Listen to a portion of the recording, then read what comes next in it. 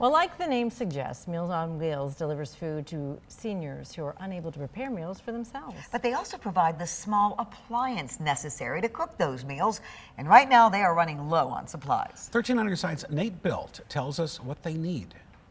We deliver two different types of meals. One is a cold, fresh meal that's good for 7 days, and the other is frozen. Either of those meals can be cooked in an oven, but that can be a challenge for some people. A lot of times their families and loved ones or themselves don't feel comfortable cooking in the stove, so they need a microwave to do so. So alongside some of the food, Meals on Wheels will also deliver microwaves to people who don't have one. We actually have a couple people on a waiting list right now that are in need of them. Right now, however, that isn't possible. The organization has no microwaves to give. But we have always relied on donations. Our funding doesn't go towards the purchase of microwaves. And it's more than just the appliance. If people can't heat up the delivered meals, the whole service becomes hindered.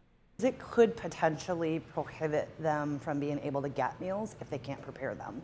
So if you have a gently used microwave or are able to purchase one, Meals on Wheels is accepting donations. They say smaller sizes are generally better as they deliver to a lot of apartments.